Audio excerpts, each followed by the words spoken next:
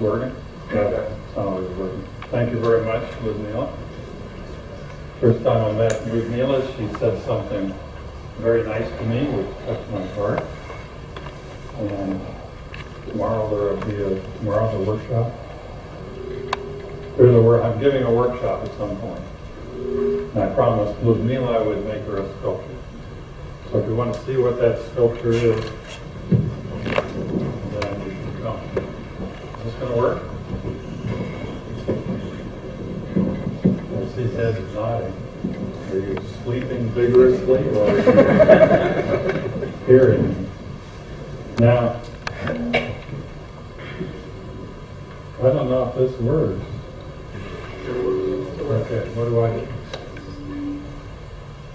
I just say left, right. Left, right. Is this the right one?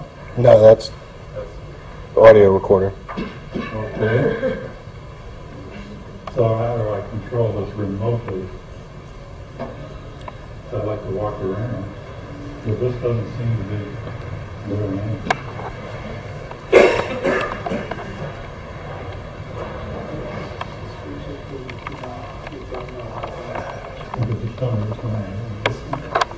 Oh, I guess I can manage it.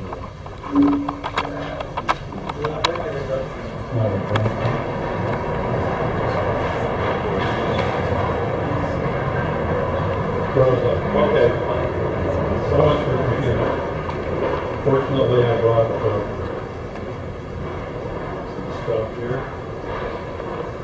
Anybody recognize this item here? Afterwards, you can come up and touch these. Anybody recognize this? Is it Hirsch's Kisses? No.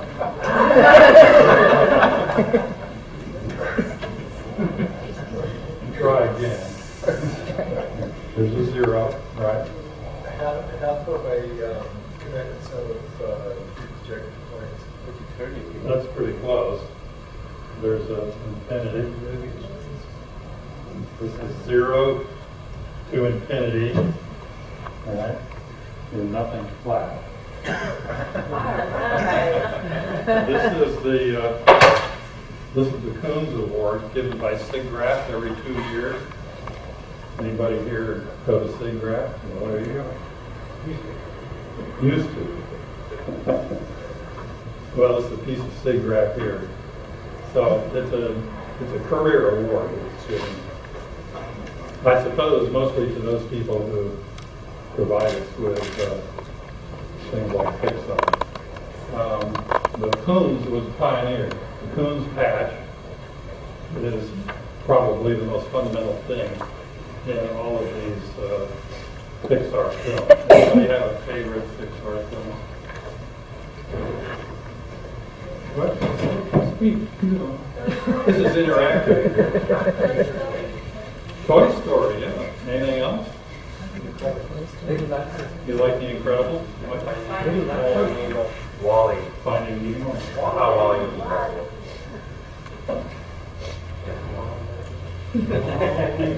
Okay. Anyway, that's guys that do that stuff. Some of them get one of these, especially in grade. So Coons celebrating a little piece of Coons algorithm. Mathematically, it's not that big a deal. You just interpolate a bunch of curves. In this case, I interpolated 0 to infinity because I thought that was probably appropriate. This one here, this is a mathematics award, the Play Mathematics Award. First guy who got one of these was Sir Andrew Wiles. And I said, Andrew, I figured out the most difficult possible way to get one of my sculptures. Do the rest of you know why these young persons are laughing? Because Andrew Wiles solved Fermat's last theorem, 400-year-old problem. That's one way, possibly, to get one of my sculptures. Okay, I also have got my beautiful wife has written a book, which is now out of print. I've been informed you can get them on eBay for $750. We can talk if you want. And I brought a couple of printing presses. This is a piano Hilbert algorithm printing press, and then this has got my wood stuff on it, so if you take this rubber band off, stamp it on your wrist, I'll let you out of the building. And then you can come back in. Are we ready?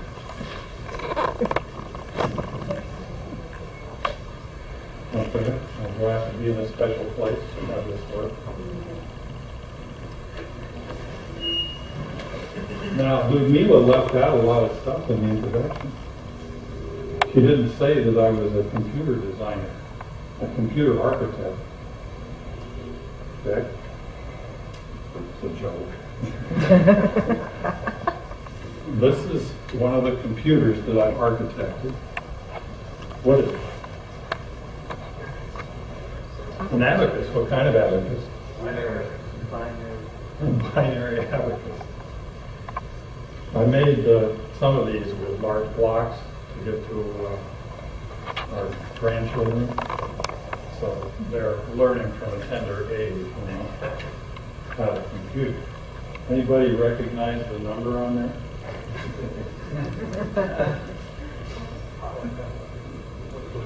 This is, I've never seen one before. I think it's a really good idea. What's the, I mean, this brings us to a certain point, you know. What's sculpture? Well, this is an arithmetical engine. What's the simplest possible arithmetical engine? For me, sculpture has to be something that's primitive, that you can perceive it in just about 8 seconds, which is our normal attention span for unusual things. But this is lacking something. We're in the 21st century. We have electricity. So I architected another computer. You recognize those? Now the thing about this computer is it's independent of any power source other than your digits. So you operate it with your digits. Okay? It's really pretty therapeutic. And I took these light switches and, of course, tore out all the electronics because who needs that stuff?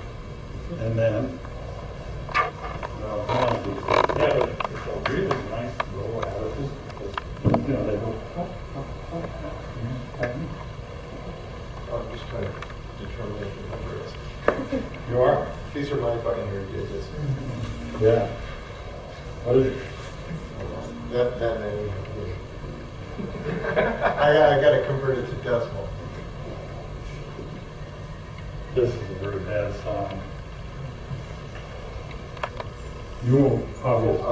4 plus I'm as 8, old 4 as- plus 8 plus 64 plus 512. What's your 56? I'm as old as dirt, but you were not one of my grandchildren. Okay. Humboldt Torus, MC. This is one of my first, pieces that involved a milling machine. This thing seems to be coming on and off. Are you sure y'all? That's okay. Everybody that wants to hear me? Okay. This is a piece of bronze. Before it got to the bronze stage, an awful lot had happened. I used the 3-axis milling machine to articulate the surface. And the surface is a piano Hilbert curve. In fact, I used the milling machine to build this printing press. And I'll print you out a unique piece with its own edition number if you like that. This has been on the cover of a number of calculus books. Anybody seen it on a calculus book? I met a young woman who's had it on her calculus book. She said, the only way I got through that calculus course. Okay, the umbilic torus is a structure which has an outside and an inside. In fact, here are a couple. Does this have a laser thing on it? Ooh, okay. Here's the one you were kind of just looking at in Carrara marble now. And here is the outside. So, the inside. Right? This has a triangular cross section, which is a hypocycloid with one cross. Not a triangular cross section. A hypocycloid. This has to do with the fact that the origins of this piece are in the business of fundamental representations. BL2 are actually on binary cubic form. It's stratification. Yeah. Okay. So 3 times the long way, once the short way. Here, once the long way, 3 times the short way.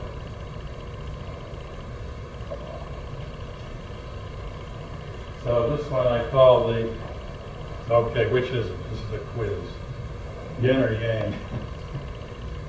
Which? Both. Why? Why both? Because it seems to interpolate something that goes from one form to another. Okay. The yang part, that's this one. Well, you can see I've got some symbols here.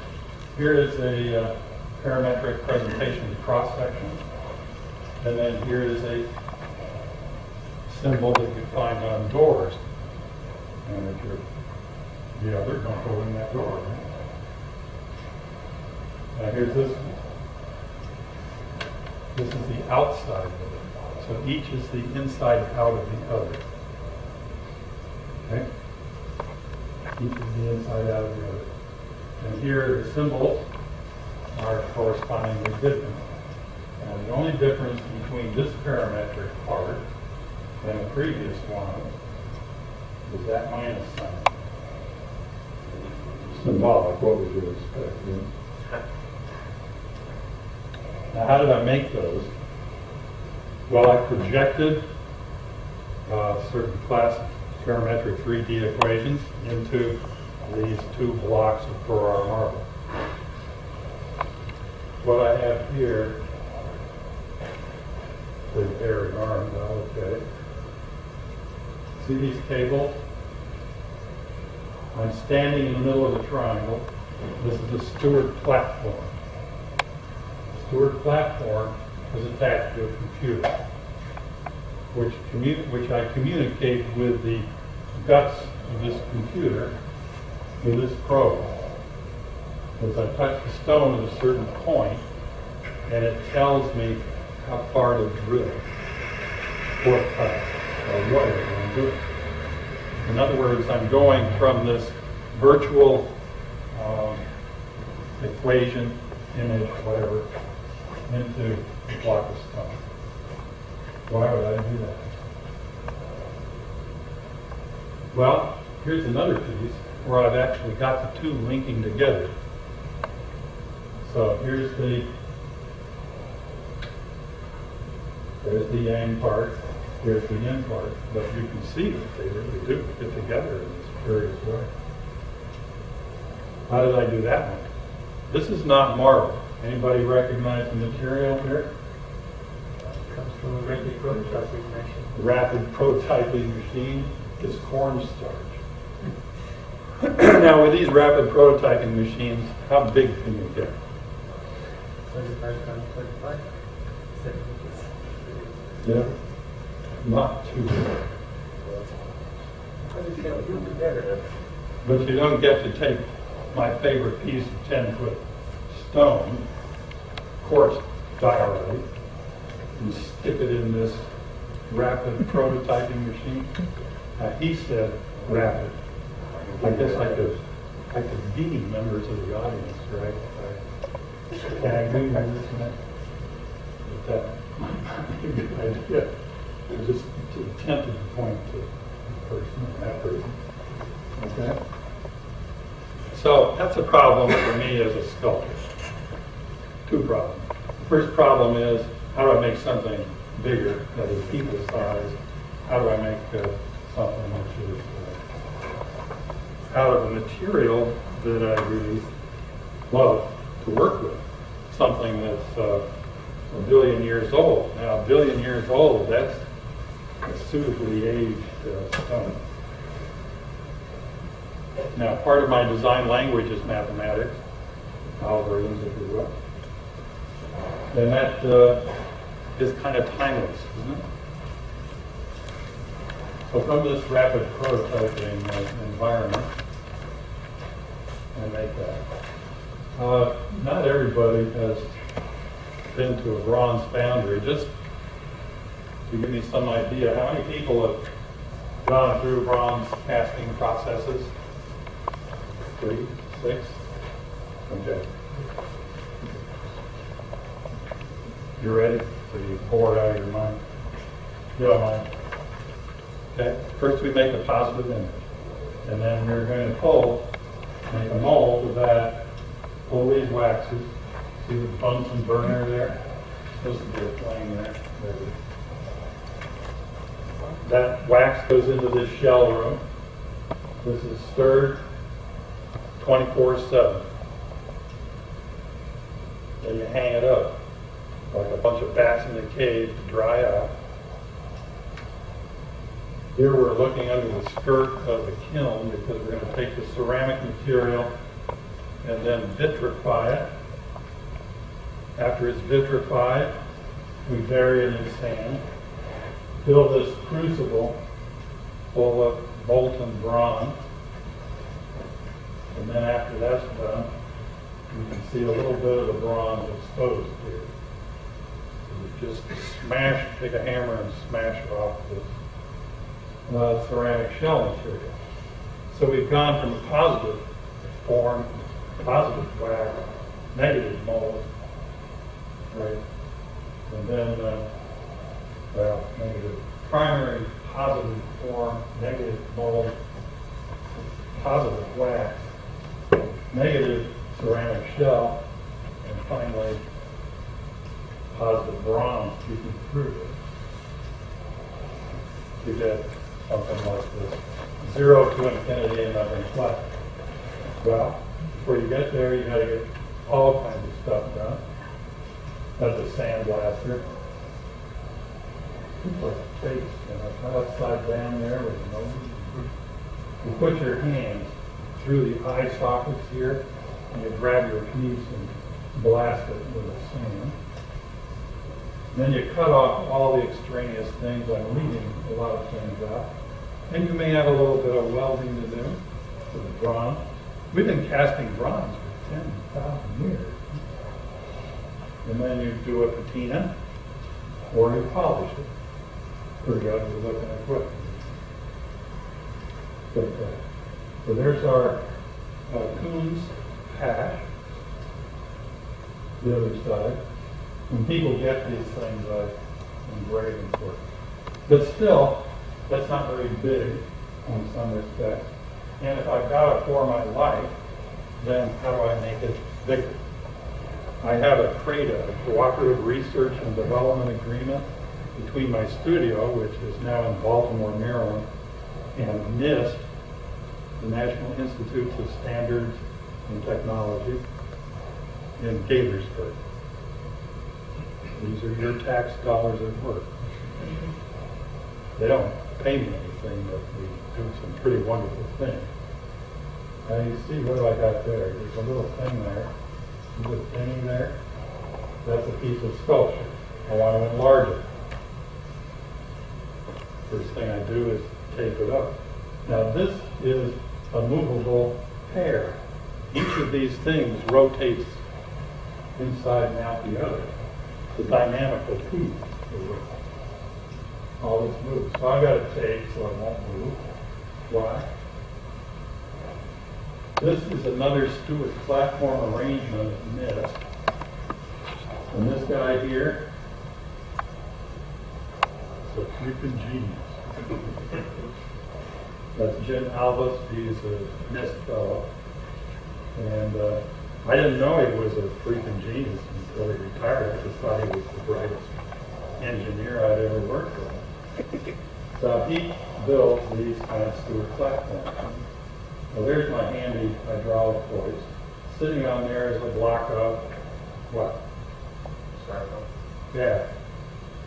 I was hoping somebody would say marble. Then here Jim has got his hand over there on the actual thing.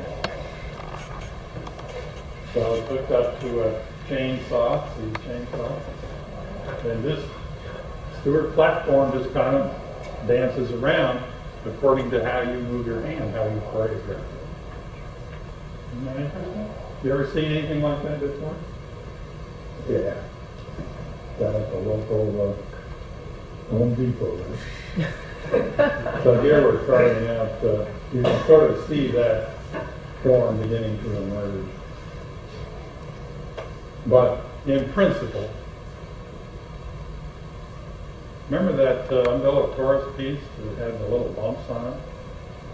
Especially the yin one, you know, very suggestive bumps. Those are registration points.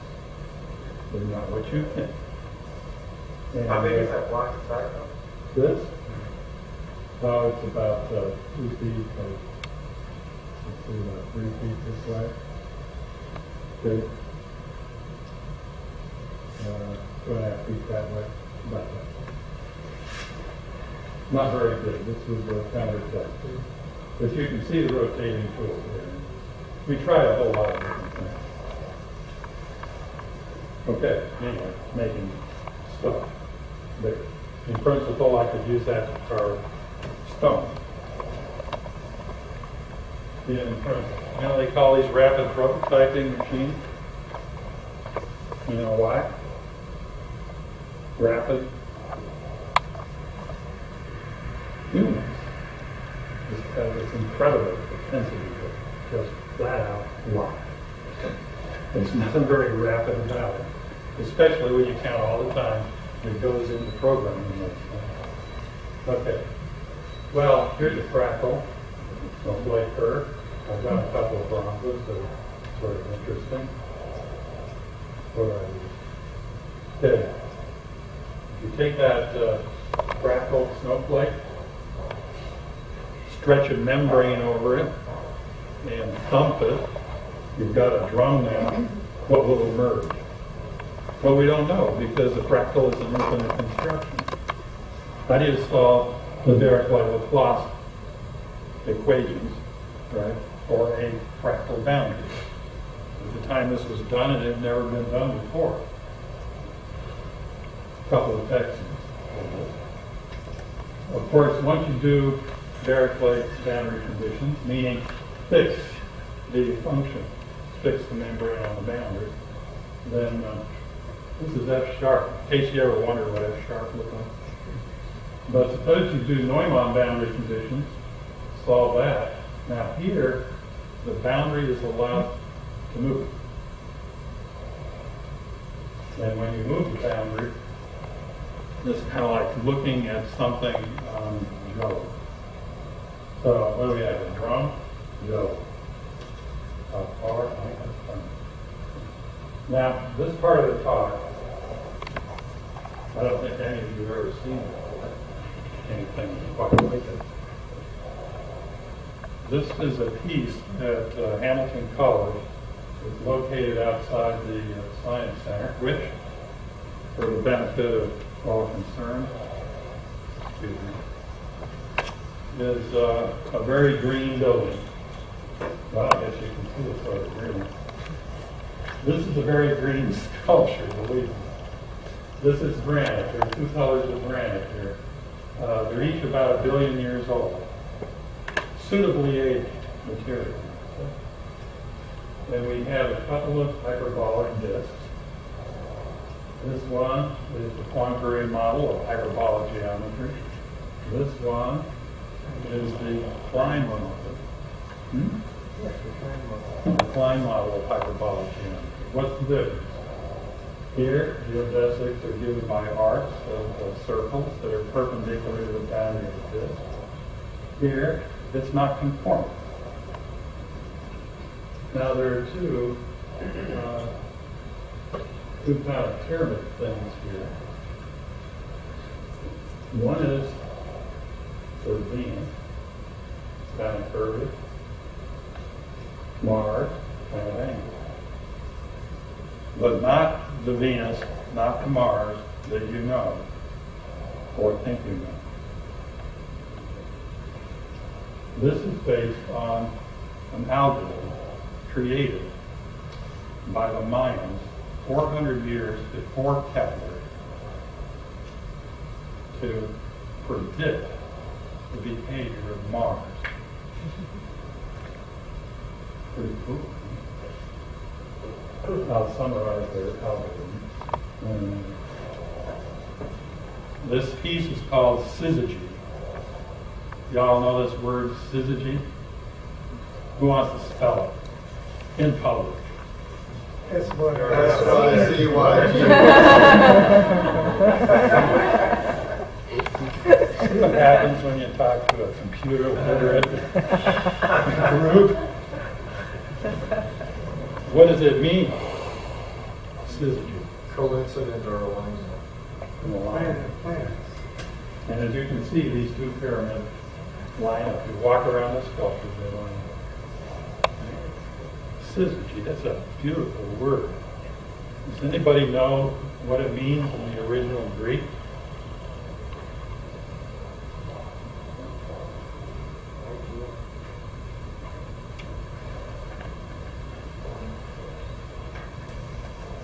I'd like to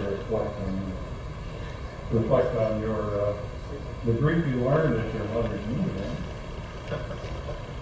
These two people are both friends of mine.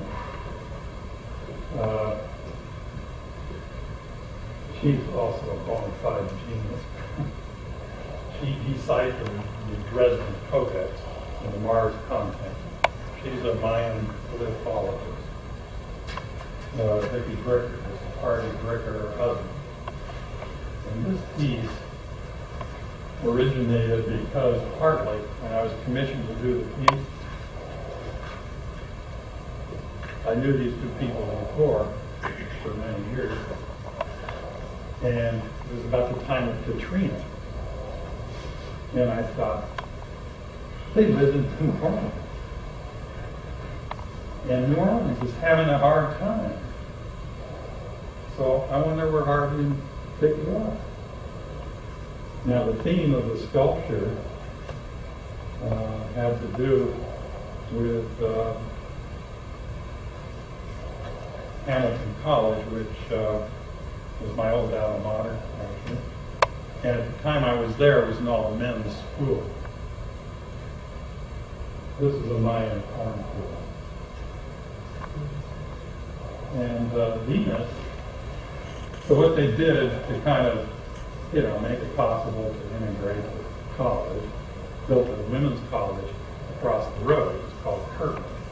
And it was up there for 8 years. And I thought, that's a wonderful coincidence. Astronomical. What does 8 years have to do? Somebody want to answer that question? 8 years have to do with Venus? Well, it has to do with 4. What's that got to do with Venus?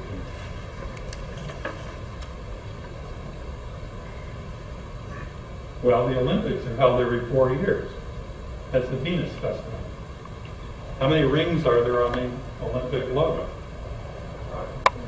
Why? No. It takes 5 years for Venus to be in the same position as Earth.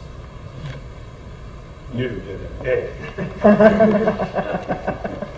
Thanks, yeah. Isn't that remarkable? I thought that was pretty remarkable.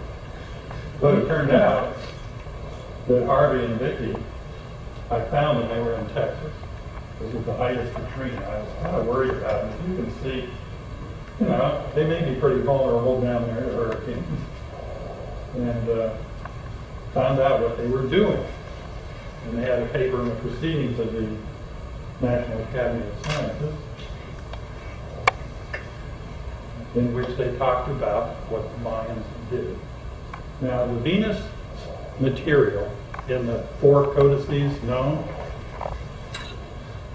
Bishop Landon was busy down there when they first moved in on Mayan culture, burned everything in sight, and only 4 of these codices survived.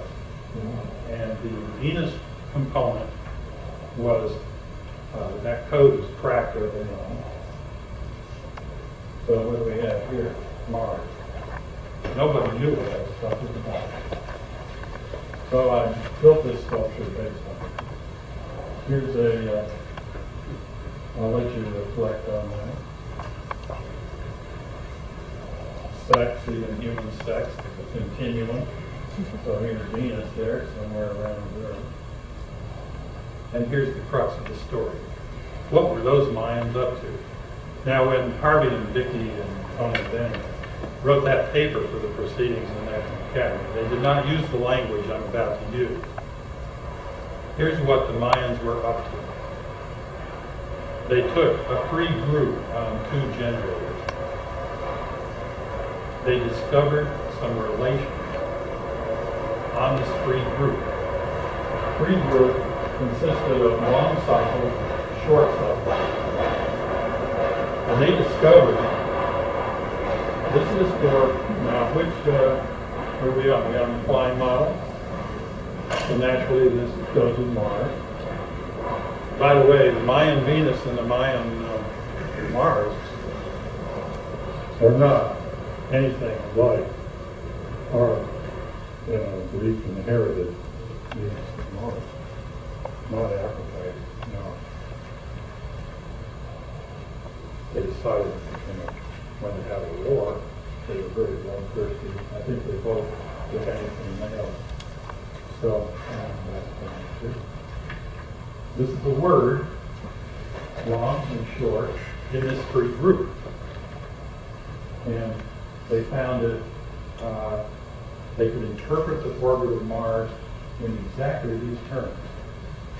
And that was their algorithm. Produce a word on a group. Now, a lot of our algorithms have to do with exactly that. So here's syzygy, line up. So we say goodbye to syzygy there in front of the nice green building and the fire hydrant, just in case it's not as green as they thought it would be. Okay, here's another piece. This brings us to the negative Gaussian curvature part. I actually used the milling machine to develop this piece. And again, you can't get very big on a milling machine. These 9 pieces, that's the D4 symmetry. They compose into this affair here. Anyone recognize the underlying mathematical surface?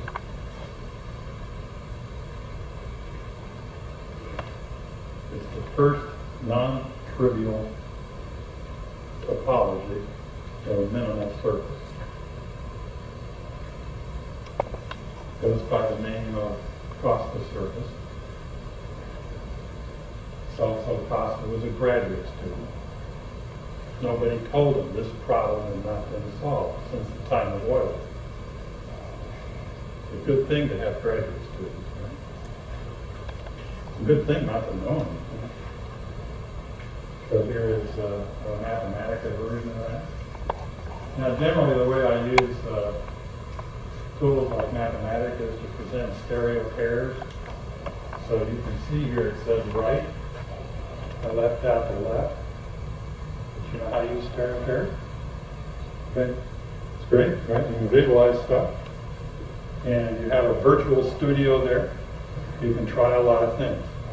What are computers most good for today?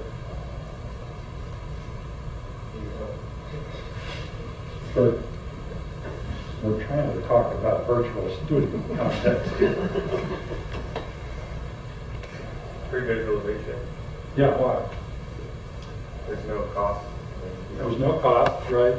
And there's a Small upfront cost. yeah, there's a big capital cost. But there's something else about it.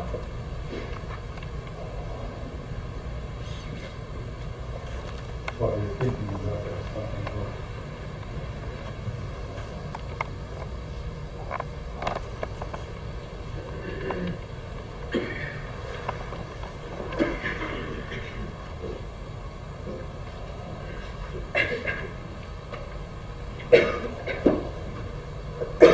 Don't you always love the gold gloves and the speakers? But that's also part of my talk. This is a torus. It's a triply punctured torus. Why am I sculpturally so interested? Well, I was going to say what computers are good for. They're good for disproving things. They're really good at that. Not so good at proving things. So you can decide what you don't want to look at. So I did one of these forms in snow.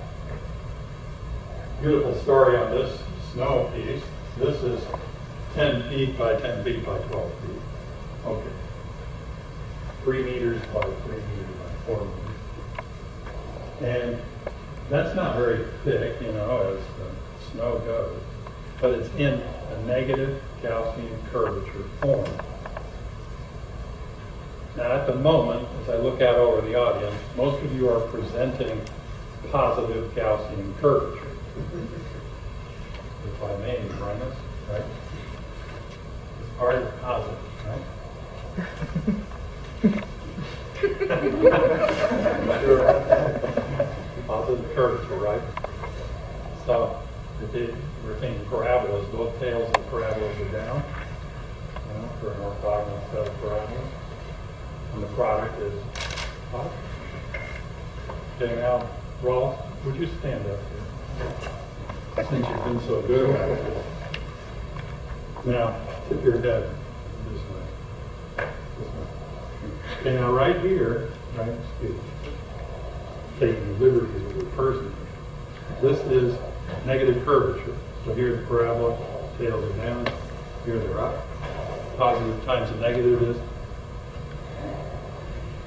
Okay, you can sit down now. When I give workshops, I usually encourage some students to take off their shirt and get a magic marker and get a quiz. Okay, so after this was done, you get 4 days to do this sort of thing. This was Breckenridge, Colorado. They had heat wave, 45 degrees. You know that too? Oh, there were 16 sculptures there at this particular event, and they all imploded except mine. And it became thinner and more graceful, but it still held together. You could put your fist through it, and it would still have this structural integrity. Now, why is that? The negative curvature. Negative Gaussian curvature. Say it. Negative Gaussian curvature. It's a very, very powerful idea. A static form. Now I did that snow. I had an agenda. I wanted to do a big granite piece, but I had to do the snow piece to convince somebody to pull me up. So here in my studio in Baltimore, you can see some of my equipment there. You know, you always need a pair of calipers. Now right here is the dike that I built around this block. Originally 11-ton block of quartz diorite block. And I have a diamond chainsaw that I do the cutting with. A lot of water to keep the diamonds cool. And that fills up here and settles out. And then water infused with Brownian motion particles of diamond. Then I shovel into the Chesapeake Bay. Special contribution to the crabs there. This is diamond up. Okay? Well, you can see my diamond chainsaw there poking through. Former student of mine. I taught a course in qualitative mathematics in this school. You never know when a nerd is there. The piece is built to be climbed on. In fact, here's a whole family.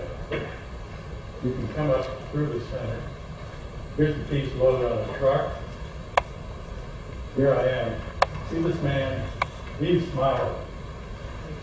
He just had some amazing adventures going through the state of Wisconsin. So here's the piece. It's all blocked up on this truck. And you know, we'd be tooling down the road, and people would come up next to us, and they'd be sitting there for a while, you know, at our 3 o'clock or at our 9 o'clock, just trying to figure out what on earth that was. And then they'd say to themselves, oh yeah, negative Gaussian curve. You don't think so? You don't? Never underestimate people. Now, this is Brian over here. This is Helaman. We're hooking up this is a 75-ton frame. We're going to put this in position in St. Paul, Minnesota, at McAllister College. It's outside the Olin Rice Science Hall. Notice that Helaman is dressed in his Alaska pipeline overcoat. About on a sale somewhere. Brian there is a rigger. You know what a rigger is? He's somebody that puts harnesses around things so they don't get out of control. Brian there is used to 15 degrees below zero. Okay, here's the piece in transit. Brian did his work well. As you can see, Brian was a cool dude. And here's the piece there. This is a party, a bunch of people here in Minnesota. It's 15 degrees below, you know. They're standing around like it's California sunshine. Was Stan a member of your team? Stan Wagon was a member of the snow team. Stan Wagon is right there. And he was a member of the snow team. Stan Wagon also was the patron of this group. The reason I did that stupid snow carving was, well, I think of snow as stupid. But in some respects, it's a lot like stone because it does not have much tensile strength. You know, you don't get to do this sort of thing with snow or with stone. The Greeks and Egyptians found that out. That's why they had so many pillars and everything. Yeah, that's Stan right there. How much did the sculpture weigh? Is this 11 tons there, or is that less? I started out at 11 tons block. Got it down to 3 tons. So, negative Gaussian curvature can really activate space. And this is designed for people that crawl through. On the crawl through business,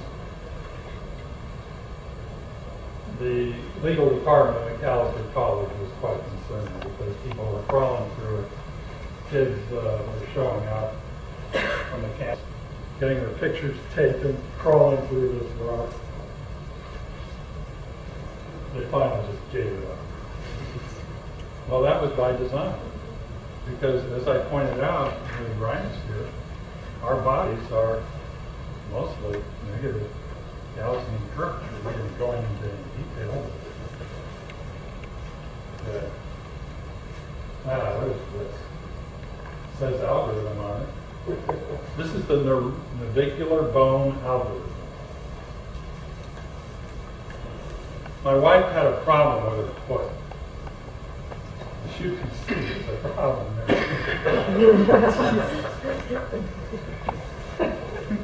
And she was not going to be able to ever walk or dance again. And we thought that was no way to live. So she found this marvelous surgeon called Shown. And we attended a kind of symposium. He and his foot and ankle specialist.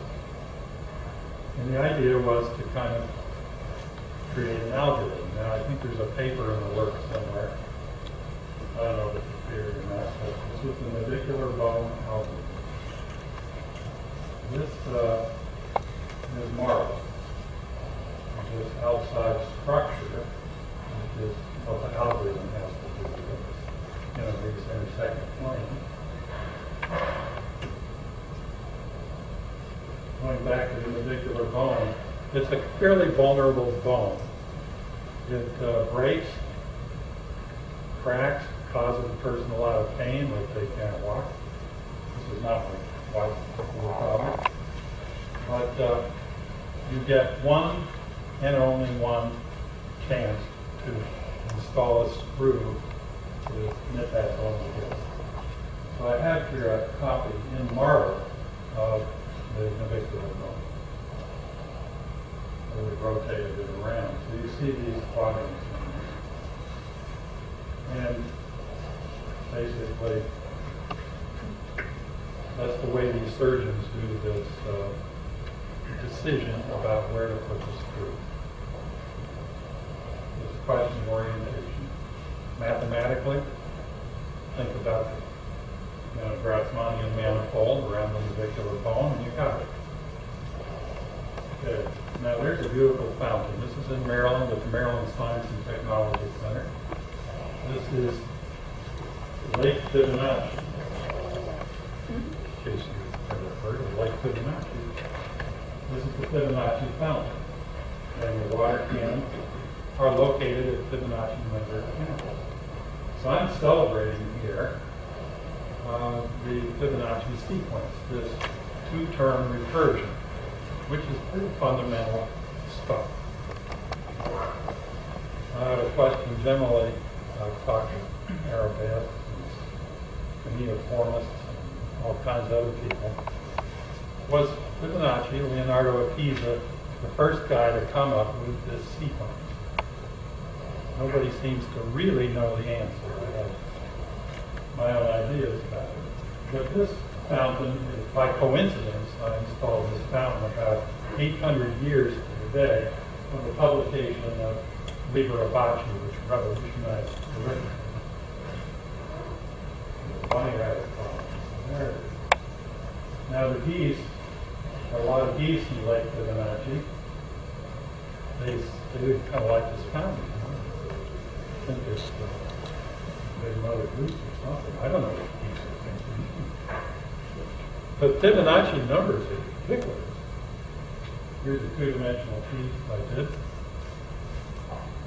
The amazing figure 5 and a hyperbolic function. There's a painting by the view. And I cribbed his 5. Here's the profile of the fountain. And as you can see, we've got steps here. Now, on a computer, it's a really easy matter to just, lay out equal thicknesses. And then position the water cannons there. This is an essential singularity. But it's another matter when I've got 100 slabs of stone that come out of a stone mill in Minnesota. And the only thing they can guarantee with specs is that they're 4 inches thick. Okay? That 4 inches may be a little more, but less than 4.5 inches. So how do I solve the problem of making sure that the layers,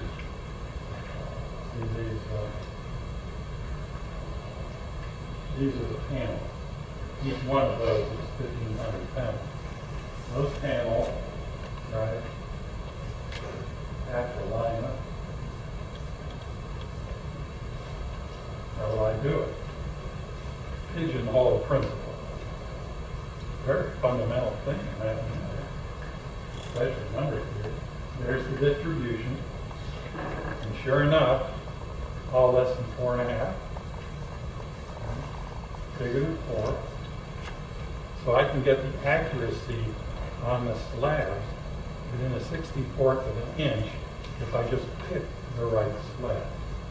This made me a believer in statistics. I'm going to tell you something about this. What does this have anything to do with Fibonacci numbers? This one just about blew me away when I discovered it. What does this have to do with Fibonacci? Well, got a group in the plane. Right? This is the reflection group. These are right-angled pentagons. This is a checkerboard of pentagons. You can play checkers on this. Where's the Fibonacci numbers from this? That really freaked me out. So I thought Fibonacci numbers were worth celebrating. Here's one of those 1,500-pound slabs dropped down by a crane. This guy here, that's me. I'm scared out of my wits. I do not do well with height.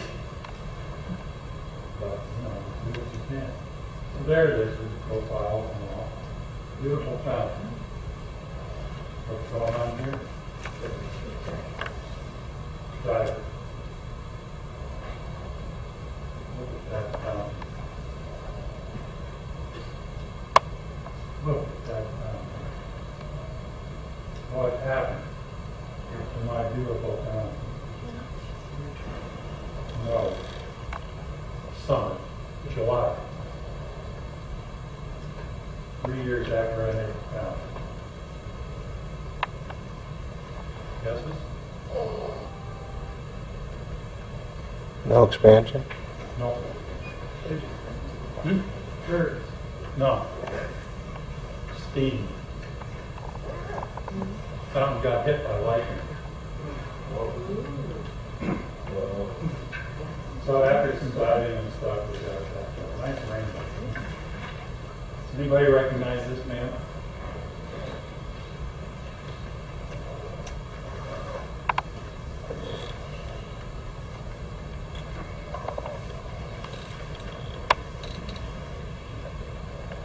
This is David Bailey. He's a super programmer. You know what a super programmer is? You can do 90% of what most programmers can do in a tenth of the time, and furthermore, it works. And he has implemented my CSL computer context, which has subsequently revolutionized quantum mechanics. And this has opened up a new area of mathematics.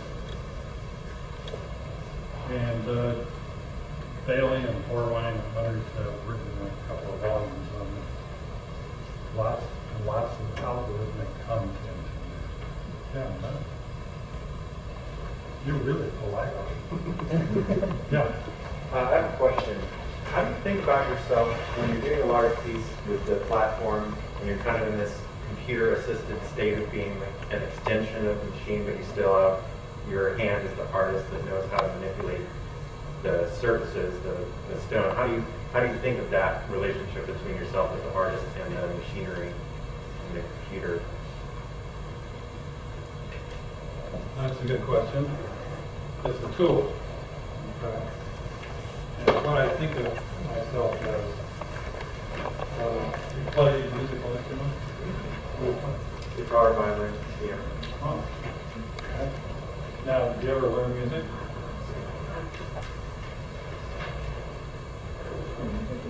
I'm using this extension for myself to learn new forms. Sometimes these are mathematical forms. We've never seen them, we've never felt them, we've never touched them. And we don't really know what they look like. So I'm learning these new forms. The computer, in some respects, and the computer extension is like a piece of music. I've got the instrument. That's these things. The hand-eye coordination, the choreography, the choreographical dance that sculptors do. I'm learning a new choreography. I think of it as like a piece of paper that's got music written on it. And then after a while, you throw away the paper. Okay.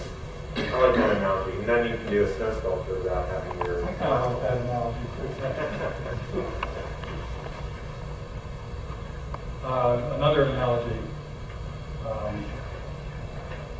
people that work with virtual environments. It's a completely different thing if you have had studio experience when you come to that virtual environment. A friend of mine was now a scuba instructor.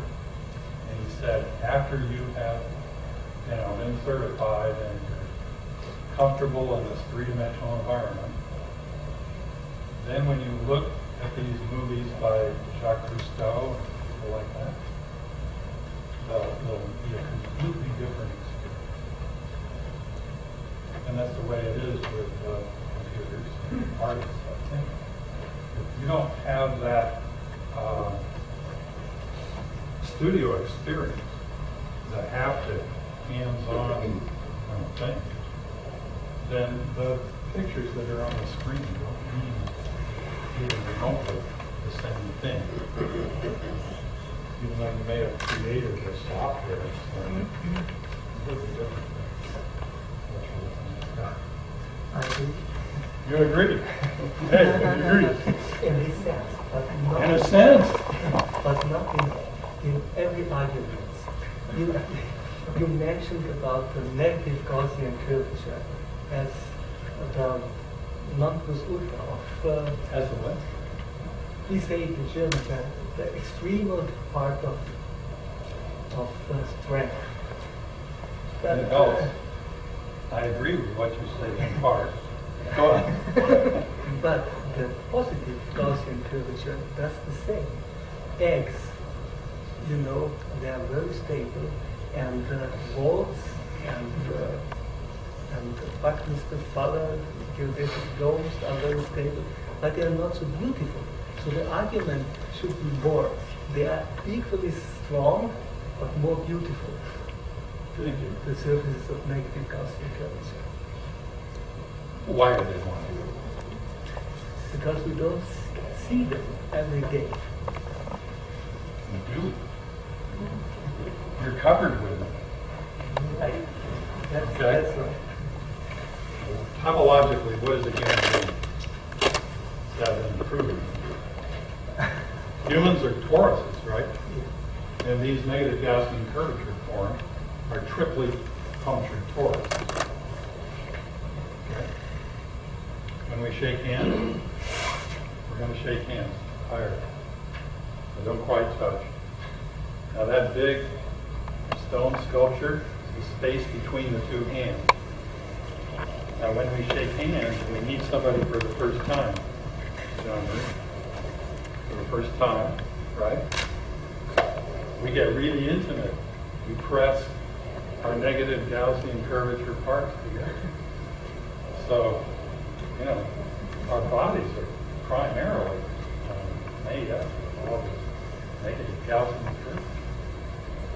Most people don't have this language to think about it. 2 weeks ago, I gave a ceramic sculpture workshop. So we did. Negative curvature. They were doing these human figures. Open their eyes.